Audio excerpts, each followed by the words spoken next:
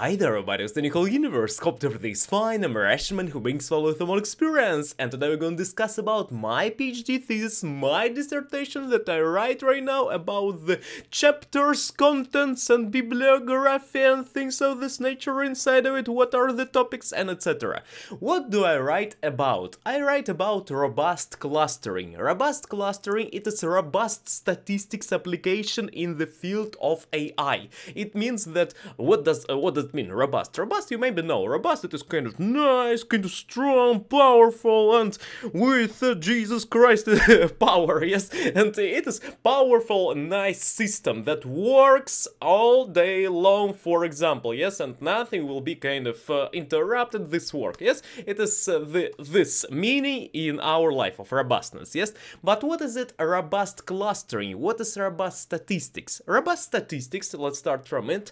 Robust statistics, it is when we have data, and some noises. And robust statistics means that these noises will not be interrupting this data and corrupting it. It will be kind of strong and nice statistical data, and everything will be fine. It means with numbers, for example, we have data 10,000, 10,000, 10,000, 10,000, 10,000, and 1 million, yes? And it is kind of, Jesus Christ, something kind of, and mean number will be really kind of changed. And the mean number, average number, yes? Average mean in statistics, it is the same. It is, will be changed because 10,000, 10,000, 10,000, 10,000, and 1 million. It will be kind of, Jesus Christ, mean number is super kind of near to 1 million, but actually the data of, majority of the data of recipients, or how to say it, respondents of answers, and they are 10,000. For example, for example, interviewers are asking about salary in the town, and majority of people said 10,000, 10,000, 10,000, 10,000, and one said 1 million. It will be kind of deviation, super mega high, and it means that some data that should be thought about, that it is some another group of people, and need to kind of split it, need to place one group here and another group here. It is sociological test, for example, sociological, in economics you can use it, in different types of deviations in biology, and different types of mammals, zebras and penguins, and different types of things that are jumping around in Africa or maybe on the North Poles, yes? And okay, let's go.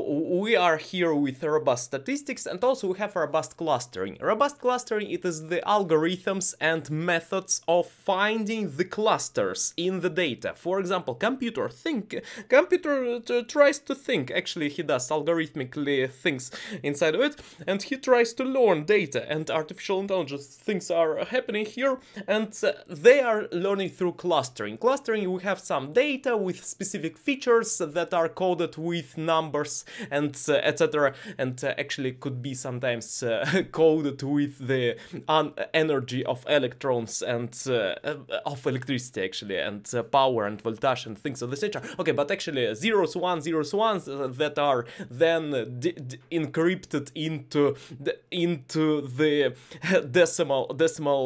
decimal way of representation, or maybe hexadecimal, or unary, binary, ternary, hexamal, octal, decimal, hexadecimal, yes? And okay, we have clustering.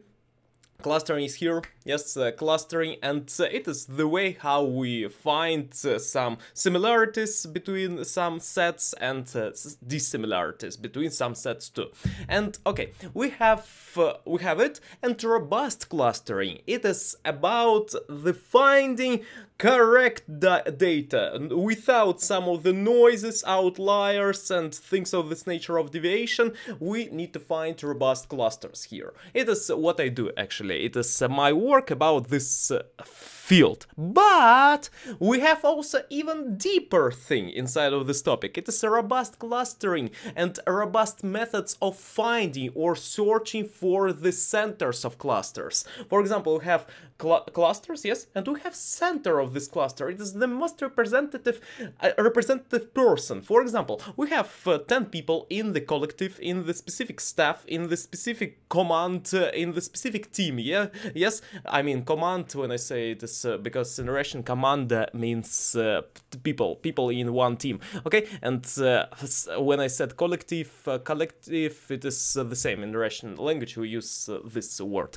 But okay, we have people, 10 people, and we need to find the average person in this in this field, like the most representative person in this group of people. Yes, for example, we think about, for example, one specific job. Yes, and we need to describe the average engineer. What does he do? Or maybe average janitor. What does he do in his life? Yes, and or maybe we think about average person in cashier. Yes, average cashier. What does he do or does she do? Yes, what do they do actually? And it is average. Average means that not the outlying super mega performing and Jesus Christ they are mega productive and maximizing and something like this. And we also don't think about minimum people who are kind of Jesus Christ, here on my job I kind of spit and burp and things of this nature on my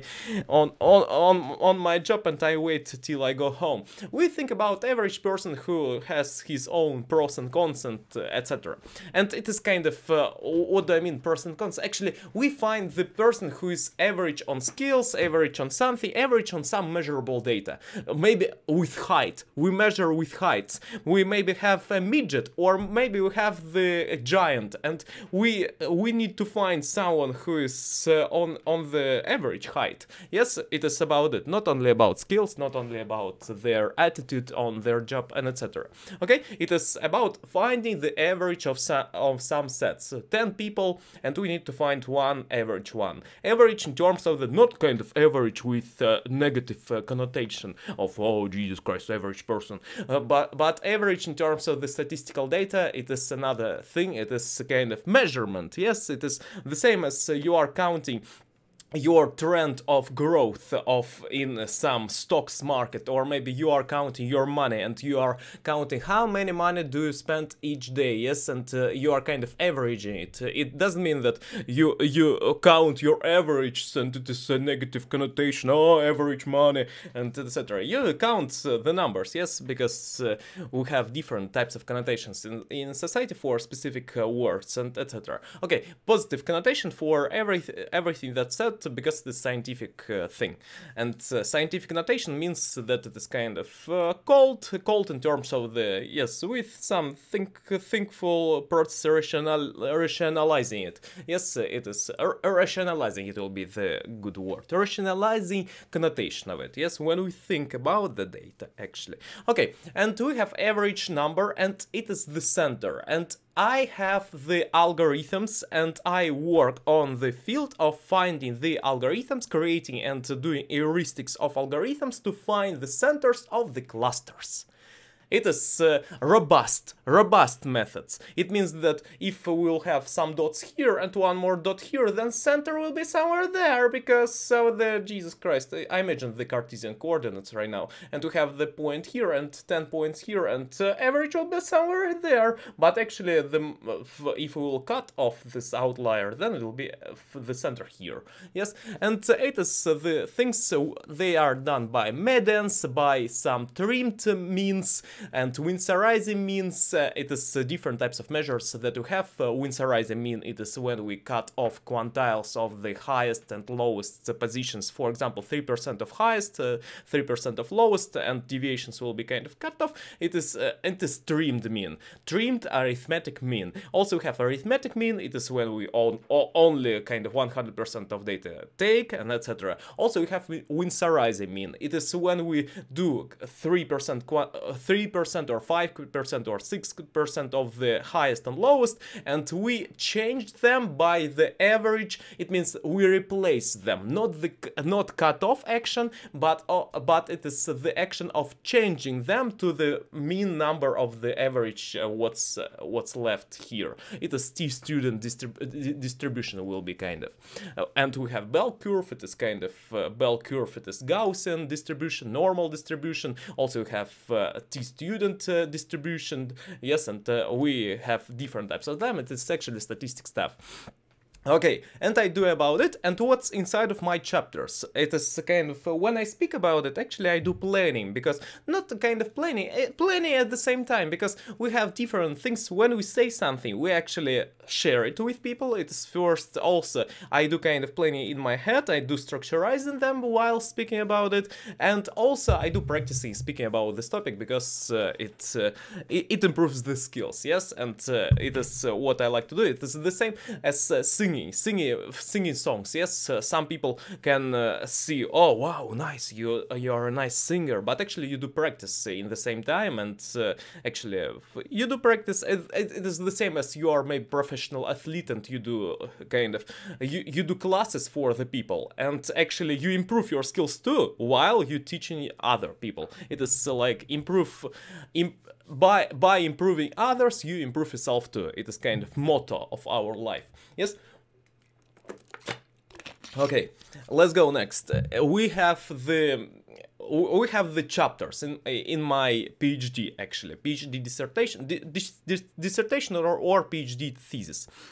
And I want to write it faster right now, and first chapter, it is about some theoretical kind of history of it, McCulloch, Pitts, also Rosenblatt's perceptron of 1958-1960 implementation of it, also about some statistics, robust statistics, and etc. Kind of some theoretical stuff about it inside of this field, because need to do literature review, yes, and etc. Actually, in Russia we called it theoretical chapters, and it is kind of, you need to show your knowledge, you're intelligent, that you are intelligent and you are qualified in this field, and need to show it. Actually, I will be the PhD if everything will be fine, actually, because sometimes we have some changes in laws, and in terms of the, not laws, but regulations and names and nomenclature of names and notations of the names of the specializations. And I will be the PhD in physics, mathematics in the field of artificial intelligence and machine learning. Okay, and it is first will be theoretical thing about robustness, about history, about robustness, what is robustness, about clustering, about known already algorithms of clustering, and etc. Second chapter. The second chapter, I plan that it will be kind of my development of different algorithms. My development means that sometimes need to change it for some specific data. It will be not super with example-ish things. Example-ish, I mean that it will not be fulfilled with some real-life examples. It will be pure math examples. Yes, pure math when we do kind of formulas and etc. It will be the second chapter about robust methods inside of this field. And last but not least, it will be last chapter, third chapter, with implementations in different fields, such as organology, music theory, and kind of music stuff around the instruments, musical instruments, viola da gamba, viola d'amore, clarinet d'amore, alto clarinet. You heard this stuff already several times, or maybe measured. It's super a lot. Actually, why do I record shorts video? Because somebody who wants to learn taxonomy of different actually to learn different musical instruments, he will hear it. Okay, wow, amazing, and he will hear it without kind of words of and also and etc. And he will hear only the words, kind of only tags. Tags, what do I mean by it? Tags, T-A-G-S. It means that only one word of the instrument, another word, and etc. For example, viola, viola da gamba, clarinet, oboe, bassoon, contrabassoon, tenorone, and etc. But I could say it also like a guitar with strings. I play it, and also we hear it, and etc. without some of the words of kind of descriptions of the instruments, but only with names. Yes, it is kind of array of names, the specific tuple of names, specific box of names of the specific instruments. That's why I recorded, to be more familiar by myself, but to improve others by improving myself in terms of the in terms of the providing value to the people who wants to know some musical instruments, list of them, yes, because on internet we can find kind of 20 the most popular musical instruments on our world, and piano, guitar, flute, fiddle, and etc. But actually with some interesting, maybe agogo, afoxy, agung, anklung, and coxian, and etc. And it is kind of interesting to people sometimes to dive into this and to learn something new maybe in this list. And maybe it will be the check, it will be the examination for the people who are kind of hearing about these instruments. They hear about it and wow, I didn't hear, I haven't heard about this musical instruments, and he will go on the web and he will Google about it, or she will Google about it, and will find some information. Yes, it is interesting because people could find something new. I really like this content. I would like to see some content of it from another person who maybe will create video when he does enumerating of different types of programming languages, for example, or different types of algorithms. And in AI it is kind of dictionary, but fast set dictionary with only words. And it is interesting, I think so, because you will find your next room of improvement, because my neighbors, they do kind of repairing. Okay, and it is you maybe hear some sounds. Okay, some drills and things of this. Okay, let's go next. First chapter, theoretical, second, algorithms, and third, implementation. In music, in different types of organology and description of identification of different types of musical instruments and average of them. I mean that for example you have different types of idiophones, membranophones, aerophones, chordophones, electrophones. It is the classification of Hornbostel-Sachs. It is Hornbostel-Sachs classification. Idiophones, it is instruments such as xylophone, or it is vibraphone could be. I mean xylophone, marimba. It is idiophones that are kind of they sound by their own. I mean their own in terms of the kind of listen. Yes, you can hear it. Also, membranophones with some membranas that kind of bata drums, bongo drums, djembe, and snare drum, and etc. Bass drum, and etc. It is membranophones. Also, we have aerophones. It is flute, oboe, flute, this way flute, and different types of saxophone, and helicon, and tuba, Wagner tuba, and etc. And we have different types of musical instruments such as inside of the aerophones area, aerophones field, aerophones taxonomy, inside of the kind of box of aerophones. When I say box, it is set of aerophones, yes.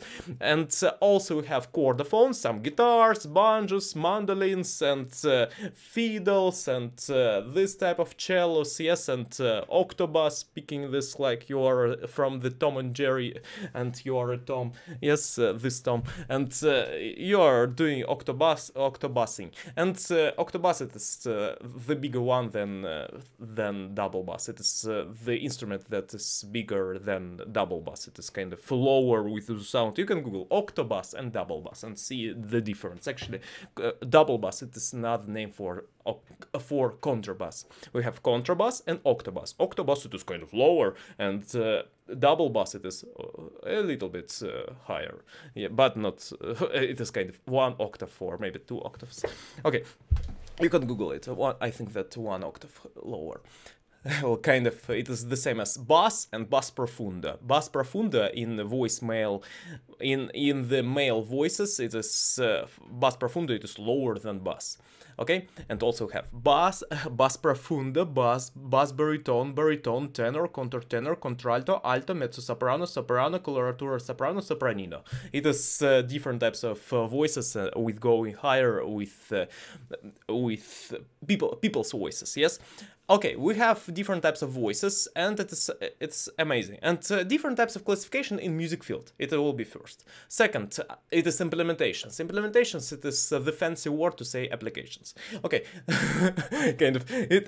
But actually, we have some meanings of this. It is deeper. Implementation, in most cases, it is application in terms of the, I think so, in terms of the kind of computing or this area, but actually need to Google, need to find the etymology of it. Implementation, etymology. Let's find it. To complete, perform, carry into effect. One moment. A filling up. Impleo, I fill up. Kind of implementation. But application, I think so, it is kind of to connect a bit. Yes? Application, let's find it. It is applicare, apply. Need to look at apply, okay. Apply, what is it? Fasten to, fold, to picare, to fold. Fold, what is it? I don't know what's the name. I heard about it, kind of vocal fold or something. Fold, bend something flexible over on itself that in part it covers another cover or wrap something. Okay, and the person is as a result of financial. Okay, it is kind of application, but implementation seems better. Kind of implementation it is kind of it is kind of when we put something in the some field, yes, apply it to something. Okay, applications and implementation is the same thing, almost, but if with deeper etymology, then it is another different. Okay, implementations in music kind of music theory, organology, and etc. Next, marketing in terms of the words, natural language processing, natural language understanding, natural language generation, NLP and NLG. And in this field, it will be applied to also in terms of the words that are people saying and how they communicate to each other, how they Google, and search engine optimization. Okay, next, third part will be for some finance, I think so, about some market stock market, and etc. And the last, it will be about, but not least, it will be about sports and different types of hockey playing, soccer, football, and also sports as dancing too, and dancing is amazing, and different types of moves and averaging out of specific movements of the specific dancing styles. For example, salsa, or maybe you do dancing or waltz, and you can imagine kind of average movements of these directions, how they are kind of Latin dancing, yes, it is kind of with shaky and etc. But belly dance, it will be more shaky and more shimmy-ful, yes, and but Latina it is more like smooth, yes, and shaky it will be belly dance, and also waltz it is more kind of with rhythmically and with the kind of golden royal European thing style, yes. Okay, and okay, and you understand it, and actually it will be in this field and with some robustness. I imagine that, for example, you have 10 dancers, and some of them, they are doing, eight of them do some, no, 10 dancers, and also 2 people. I imagine the platform or the specific event, the room, hall, in the ground, the lift, in the hall, the lift, the hobbit. Okay, and in the hall in terms of HALL. In the hall, you have people inside of it, yes, and they are dancing. There are 10 dancers and 2 workers inside of it, inside of this hall. And 2 workers, they are kind of not the noises of our life. In real life, they are nice fellows and good people, actually. But in terms of the mathematics, they are noises because they do kind of movements that are not dancing movements. And when you look at them, you kind of when you are a computer, you think, oh Jesus Christ, so why don't they do waltz dancing moves? And it is need to cut off in terms of the data. In terms of the data, no need to look at them, need to abstract yourself in the field of only that we'll look only to this side. Yes, for example, I imagine that here is some gnome or maybe a dwarf, and he's dancing here, leprechaun, but actually you need to look at this side of the screen, and no need to look at this leprechaun. It is the same as, for example, in the school, maybe teacher is speaking something, and children should listen to him, and when somebody will come in, and maybe it will be kind of the person who need to change the bulb. Yes, we understand that children will watch the person who changes the bulb, but actually no need to focus on it, need to focus on your teacher. But actually it is more funner to look at the person who does some bulb twisting and turning and kind of changing. By the way, let me know in the comment section below, do in your country, do people in your country change bulbs during the classes? It is interesting to know, because I'm from Russia and I have no experiences in terms of the participating in these classes in other countries. Yes, and it's interesting to know in terms of the kind of European countries, or maybe some of the African or American or North or Latin American. Let me know in the comment section below, it will be interesting to know. So, thank you a lot for watching this video, because in my school I remember some moments there were not, it is rarity actually, but sometimes during the class you maybe can see some workers that do some stuff because of it doesn't work and engineers are here, okay, and they are technicians and need to change some things, okay. Thank you a lot for watching this video. Hope you enjoyed this, and let me know in the comment section below, did you understand it or not. Actually, if you want to learn more, I can say some tags for you and you can read about it more. It is different types of algorithms and words related to the topic when I do the research, related, more related or a little bit less related in terms of the kind of, I imagine that we have the scale from here will be 10 and from 10 to 0, and some will be related more in terms of the 8 out of 10, and some will be 4 out of 10, but actually they will be related. Okay, k-means, plus plus, k-means sharp, dbscan, hdbscan, ST algorithms, spatial temporal algorithms in the field of clustering, Mahalanobis distance, Euclidean distance, squared Euclidean distance, Manhattan's distance, Minkowski distance, Chebyshev distance, cosine similarity measure, and also Diana in terms of the divisive something, Agnes agglomerative nesting, Ward spectral clustering, agglomerative clustering, divisive clustering. You can read kind of about it. K-means, EM algorithm, ID3 algorithm, Parson window, and etc. It's actually terms that I need to learn more about it too, actually, about some of them, not about every, actually, but about every. It will be nice to learn more, to dive into them more, but actually it is the words that are related to the stuff, kind of, if you want to read more, it will be for you. And about the kind of books that you can read about it, actually statistics and mathematical statistics and the probability theory. You can read about it, and it will be enough to understand how these devices work. In terms of the kind of solving tasks, need to read statistics, kind of books. The more scientific full, the better sometimes. And you can read some terms and try to connect it with real life if we will teach some machines to think as humans. Actually, because humans think in terms of the statistics, kind of ish.